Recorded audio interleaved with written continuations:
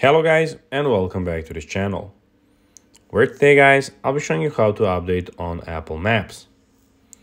So guys, the first thing that you of course need to do is go of course to the Apple store. So you have to have a device which is an Apple, iPhone, iPad, or for simply you can also have of course the MacBook. Then when you open the App Store, so you will have 5 tabs. So you have the Today tab, Games tab, Apps, Arcade, and the search bar where we need to go and search. Now when you're here, you just need to go to the search bar and type in Apple, so A-P-P-L-E, and then type Map, so M-A-P-S, and click search.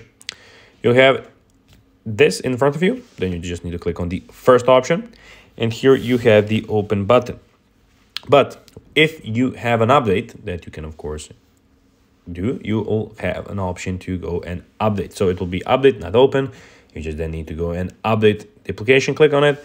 It will start downloading, so you need internet connection for that. And then when it updates, you will again have the open button as I do. Click open and your Apple Maps will be open like this, where you can then go and do whatever you of course want to go and do on Apple Maps.